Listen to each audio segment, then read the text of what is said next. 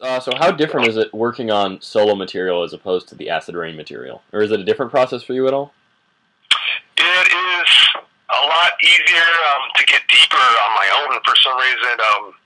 With Acid Rain, it's like, okay, I'm going to compromise for what you got. As anyone would say of the group, the compromise.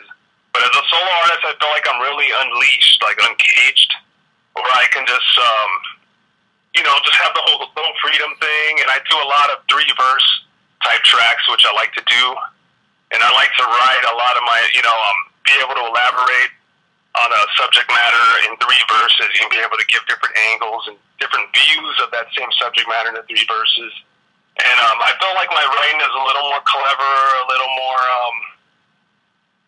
conscious, and it's just, I just feel like more, like I said, like unleashed, just able to just conquer things a little bit better when it's on my own.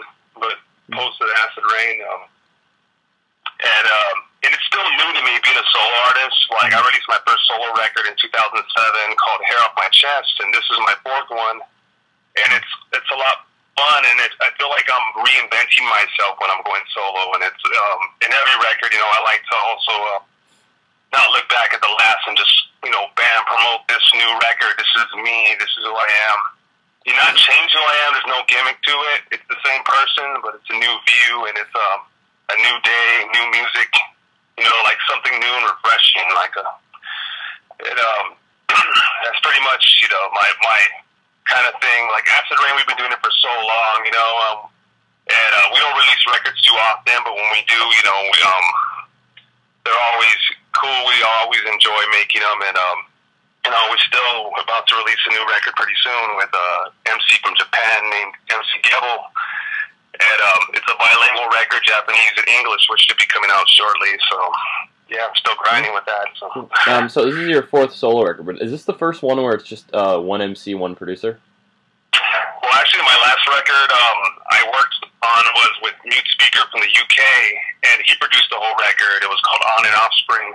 Mm-hmm. And yeah, that record right there was probably the first one I did with a single producer, and this is the second. But I like the process because it's a lot quicker and it's a lot more efficient and easier to, communicate with that one producer, Yeah.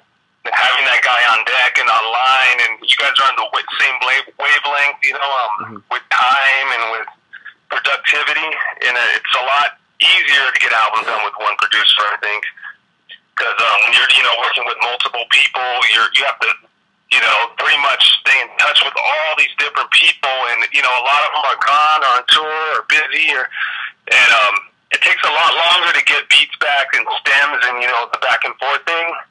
The process is just it takes a lot longer working with multiple producers. So this is kind of like the avenue I like to go for now, is working with one guy and, really close communication type of deal. And I think records come out great like that too, because, it shows like different sides of that same producer. Like if you notice on my latest record, not one track sounds the same as the next track. NASA's a producer who can, pretty much, who's versatile, who can change up his vibes, and you hear that raw, like, prog rock feel on this album, or prog rap feel, I should say, throughout this album.